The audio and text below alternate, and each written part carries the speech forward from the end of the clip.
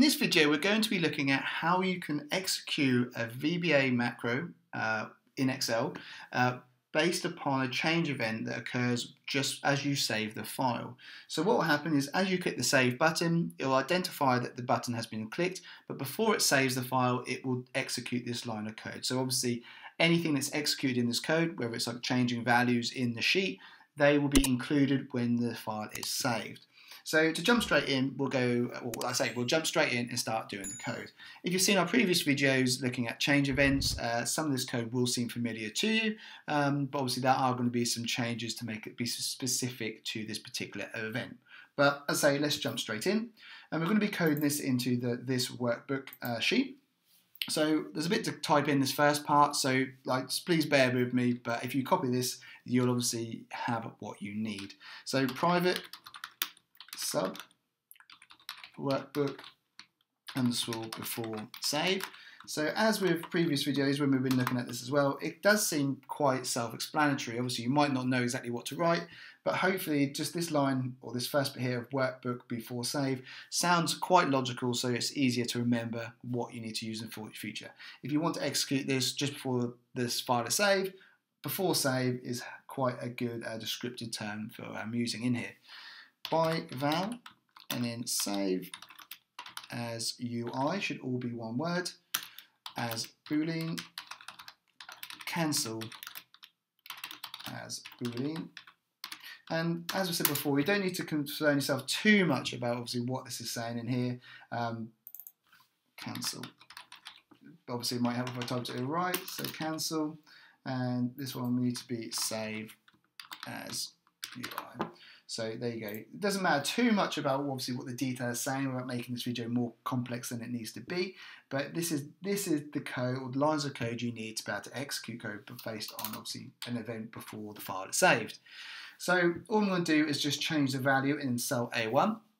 So we'll refer to that by going sheets brackets sheet 1 dot range, and that's going to be A1 dot value equals, and I'm going to say goodbye and environment open brackets username, and let's do one of those. So again, as you've seen in previous videos, we've used this line of code in our examples. Basically, all it's going to do is extract the username of the user accessing the file, and it will just say goodbye to the username with an exclamation mark at the end. It's going to populate this into cell A1. So all we need to do to execute this is if you push the save button, you can see that that has been included into the file for us. And it's as simple as that. Obviously, the real benefit of using this, you can maybe use this in tandem with the close event we previously done, but it's a really good beneficial way, maybe even if you want to try and track changes, what's happening in your workbook. So every time someone saves the file, you might want to obviously obtain the username that's made that save, and you can start creating a log of those usernames and the timestamp so that you have full traceability of everyone who has saved that file. So this is a really beneficial one. As I said, we've looked at other ones, so open, change during having the sheet open, and even a change or executing a change based on when the worksheet is closed. But using this save one, as I say, can be very beneficial because it allows you to actually track changes every time a workbook is saved. And from previous experience, I have used that myself to help build out a change log. So every time someone saves this file, you can obviously, one, document that the change has been made and who made it, but alternatively as well, you can also track the people who are actively contributing to the file. So if you're trying to get people to update something and they all say they are updating it, by tracking obviously everyone who goes in here and when they save, you can have that document to say, actually, I know these people have and these people haven't.